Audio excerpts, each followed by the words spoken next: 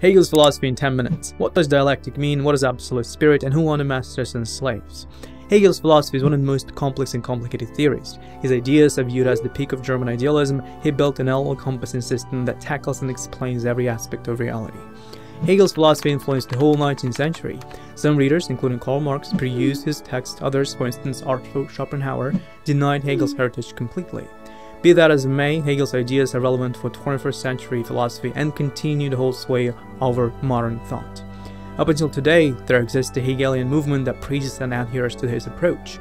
In this video, we'll dissect the major aspects of Hegel's philosophical system and define the main directions of his thought. Don't forget to subscribe and like the video if you want to see more content like this. We'd love to share our insights with you. Philosophy of history. It's foolhardy to grasp Hegel's ideas. That's why we'll start with the discussion of his most concrete and clear theory, the philosophy of history. The cornerstone of his approach is the notion of becoming. Hegel addresses the history of the entire world and its development, and this is the first aspect that makes Hegel's ideas stand out from the foregoing conceptions of the world as the absolute and timeless form. How can we comprehend history from a philosophical angle?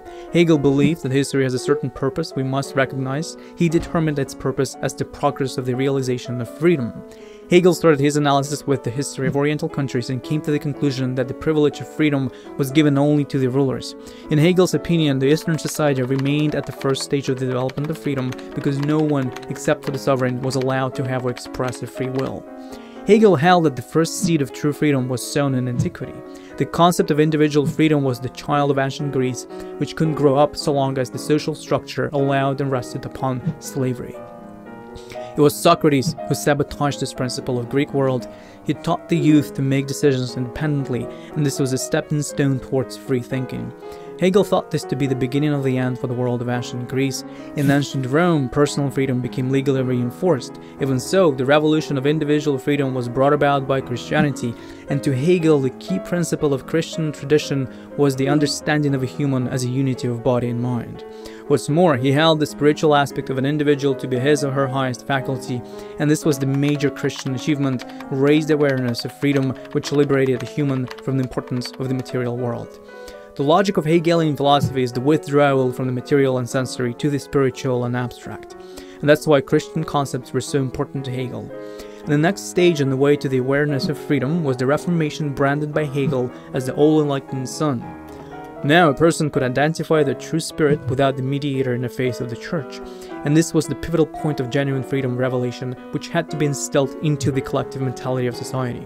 The final significant event in the world history, according to Hegel, was the advent of the Enlightenment and its culmination in the form of the Great French Revolution. When his analysis of the entire historical evolution came to his contemporaneity, Hegel insisted that the goal of the historical process was the recognition of freedom. Hegel declared that the point in time he happened to live at gave an individual the highest degree of freedom, both social and spiritual. But in order to achieve absolute freedom, society should adopt his, Hegel's, philosophical system. To sum up, Hegel proved the tenacity of his philosophy by validating the need for freedom by the logic of historical processes. Now let's see what his philosophy is all about. Thought. The development of history that we've just discussed is based on logic. In all themes of his philosophical examination, Hegel ruled out any chance of random or accidental occurrences. He was sure that each event was logic-driven. In keeping with this line of thinking, Hegel's philosophy was a natural link in a chain of events. Since history is made by people, let's move to the philosophical ideas about them. This is Hegel's view of human consciousness. Initially, we perceive the world directly via our senses. This scheme doesn't let us acquire new knowledge as we simply experience sensations. The 5 receptors supplies with sensory information, and to translate this sensory input into words, we involve our mind. This operator converts perception into a concept, which by the way doesn't stand for a concrete thing, but represents a whole category. Hegel inferred from this that knowledge comes only through the concepts, whereby he discarded the sensory contribution. The one-sided standpoint was the reasons the entire Hegelian system was panned by critics. The kernel of Hegel's philosophy is the cognitive power of human mind aimed at itself and other objects. But other objects are the product of our mind, and Hegel agrees with Kant by saying that the phenomenal world in its entirety is the result of our consciousness and therefore the only reality available to us. Learn more about the philosophy of Kant and its influence on Hegel in our video course, The Entire History of Philosophy. We discuss great thinkers of the past and their ideas, and you can find the link to the course in the description box. Hegel thought that self-consciousness is only possible through the existence and activity of another consciousness, something that seems external. Self-consciousness is not a self-sufficient process. Self-understanding can't happen in isolation. A person can acquire knowledge about themselves only through the other medium. In line with Hegel's train of thought, the relationship between self-consciousness and the other external object is based on the desire to possess this object. And in the process of fulfilling this desire, the object, which was initially beyond our consciousness, becomes this part. This thesis brings us to one of the keystones of Hegel's philosophy, the master-slave dialectic. Master-slave dialectic. Hegel divided self-consciousness into the consciousness of the slave and the consciousness of the master, which are interdependent. They're bound by the mutual desire for recognition. But what is recognition? According to Hegel, it means to become an object of desire for the other and thus achieve self-consciousness. As I've already said, self-consciousness depends on the other consciousness, which is bound to become the object of desire. And here comes the crux. The master can never achieve the desired freedom, for they see the slave as a thing. And what the master seeks is recognition via a free and self-conscious mind. Neither does the slave attain recognition, but unlike the master, the slave can affect the physical world. While the master simply satisfies the needs, the slave fulfills ideas by producing material objects.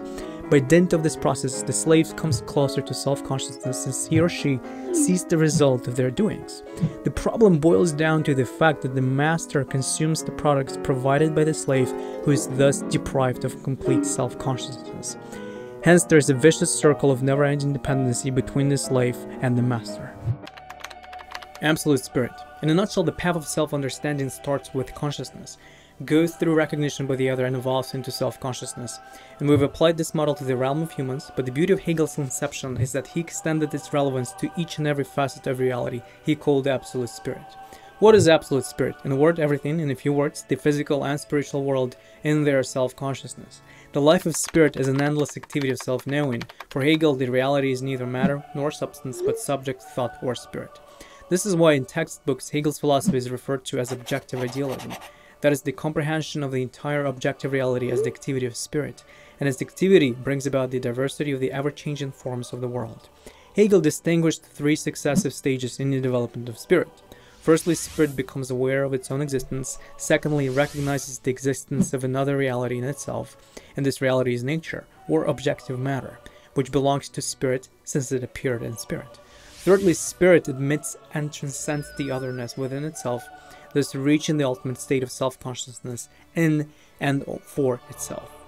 What is reasonable is real, that which is real is reasonable. By this, Hegel pronounces that everything is thought which creates itself, creates objective matter beyond itself, and through recognition of this matter returns to itself completely self-aware. In Hegel's view, spirit cognizes reality which is in fact inherent in spirit. Following this thread, we may conclude that the absolute knowledge is attainable when spirit realizes that knowledge it looks for is spirit itself. To facilitate this long and confusing process, Hegel kindly offered his own philosophy as the final step towards self-recognition, self-knowledge, and self-consciousness. If you feel the theory gets too complicated, believe me, you're not alone.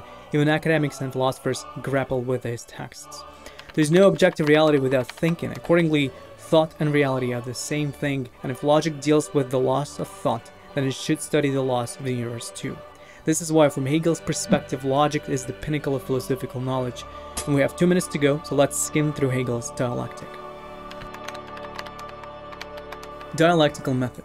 To make it easier for me to explain, the example of European history would come in handy. Classical Athens was based on democracy and well-established mythological tradition. This is thesis.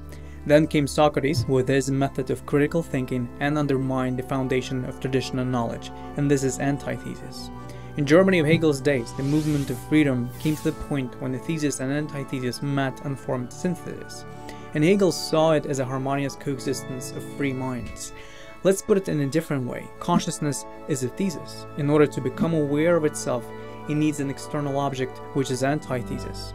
And when the two confront each other, they instigate the process of self-discovery, which is synthesis. The dialectical method found its breeding ground in philosophy.